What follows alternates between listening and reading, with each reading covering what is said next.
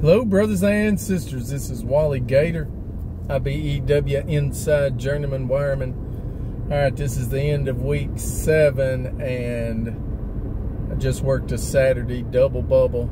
All overtime is double time on this South Bend job up here in New Carlisle at the Confidential Data Center. And I'm going to Ohio to go to Bass Pro Shops.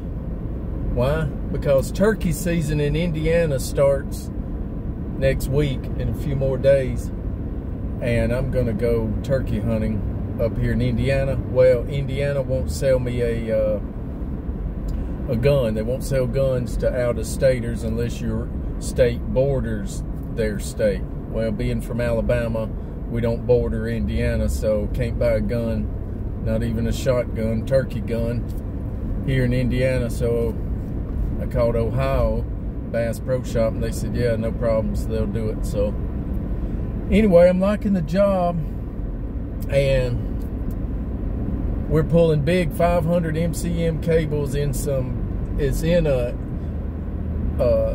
flex cable. It's all flex MC. You know, the number 12 MC cable. Well, this has got a bunch of 500s in it. It's going to feed these, what do you call it? It's going to feed the computers and everything. It's going to feed these cabinets. So, as I make this drive on Saturday afternoon, we worked 8 hours, which made 58 hours. So far in 7 weeks, I haven't missed a minute.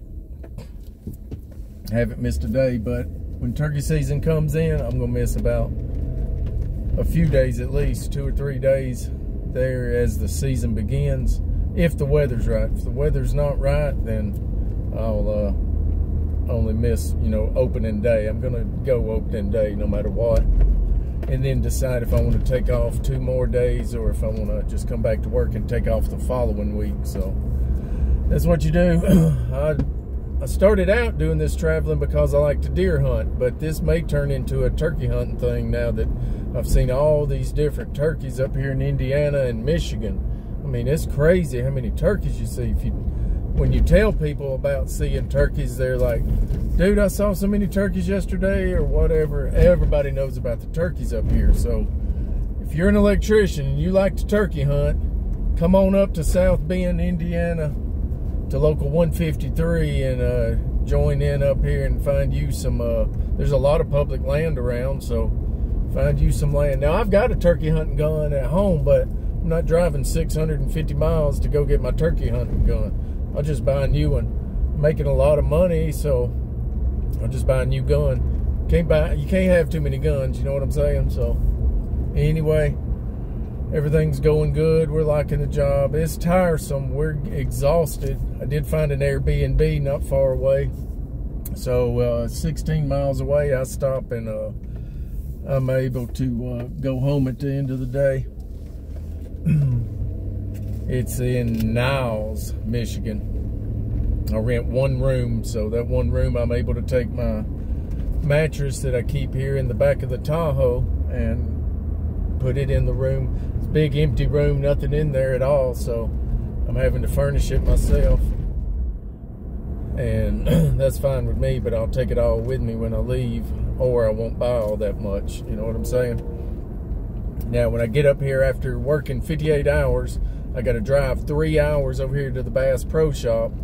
I'm going to crash there somewhere nearby. I may get a motel, but the weather's in the 50s and 40s, so I know I can do the car camping thing. So I may just hang out at the Walmart and crash there overnight, get up in the morning, drive back, because I don't want to drive 6 hours at the end of a 58-hour week. You know what I'm saying? I'll drive 3 hours there to get the gun, but then get up in the morning and drive back over here. So, or I'll stop at a truck stop and car camp. So I ain't gonna let this Airbnb make me turn around and come all the way back just because it's there, and I don't want to buy a motel tonight. So get to do that. Oh, and with the what I was doing when I was car camping up here after work, the every night that I would do the car camping and stay at the truck stop or the Planet Fitness, I would take $75 and move it over into another account. Because people always say, I bet you save a lot of money not buying a motel room. Well, I don't know if I save it, but I know I didn't spend it, you know what I mean?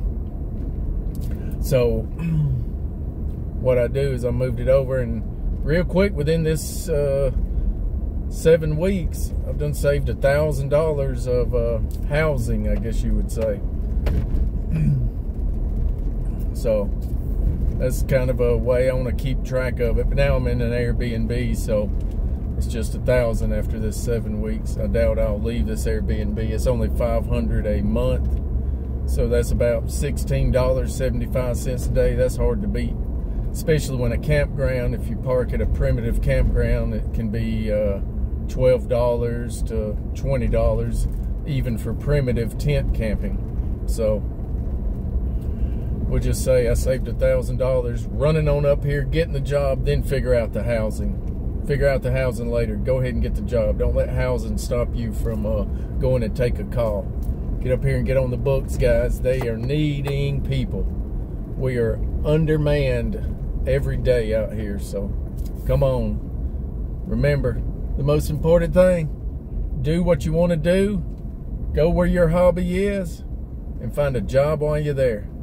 And while you're at it, let's go get that money and a turkey gun. Goodbye.